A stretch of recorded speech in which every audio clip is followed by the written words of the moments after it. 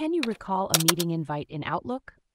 If you've ever sent a meeting invite in Outlook and then realized you need to make some changes or even cancel it, you might be wondering if you can recall that invite.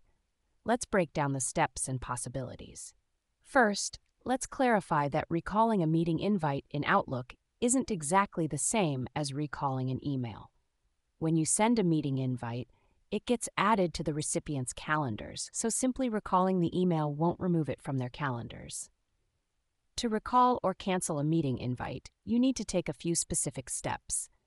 Open your Outlook and navigate to the Calendar section. Here, find the meeting invite you want to recall or cancel. Click on the meeting event to open it, and then select the Cancel button from the ribbon. If you're canceling a single occurrence of a recurring meeting, you'll see an option to cancel occurrence. For canceling the entire series, select Cancel Series.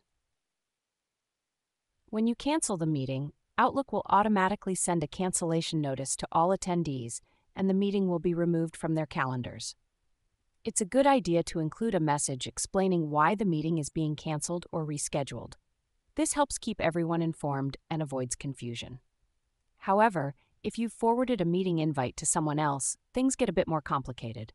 Currently, it's not possible to recall a forwarded meeting invite in Outlook. If you need to make changes to a forwarded invite, you'll have to manually notify the attendees and reschedule the meeting. In summary, while you can't recall a meeting invite in the same way you recall an email, you can cancel it and send a notification to all attendees. Just make sure to include a clear message explaining the change. If you forwarded the invite, you'll need to handle it manually.